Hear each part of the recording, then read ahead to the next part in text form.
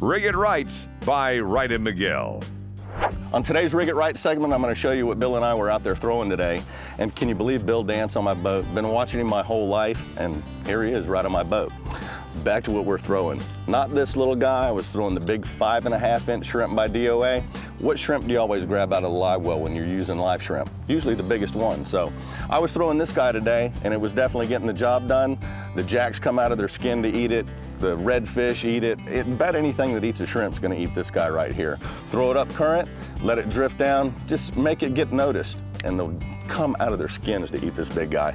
50-pound test Seaguar fluorocarbon, and this is the premium Seaguar fluorocarbon.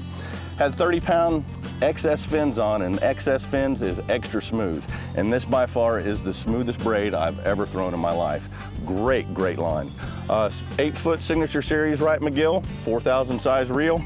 And Bill was throwing a topwater plug called a badonkadonk. Makes a lot of noise on top of the water. A top dog will work great. Anything out there that just bounces across the top of the water and looks like a fish trying to get away. There's your bait check for today. Remember, every season starts right here at Dick's. Get out and catch you a fish. Rig It Right by Wright and McGill.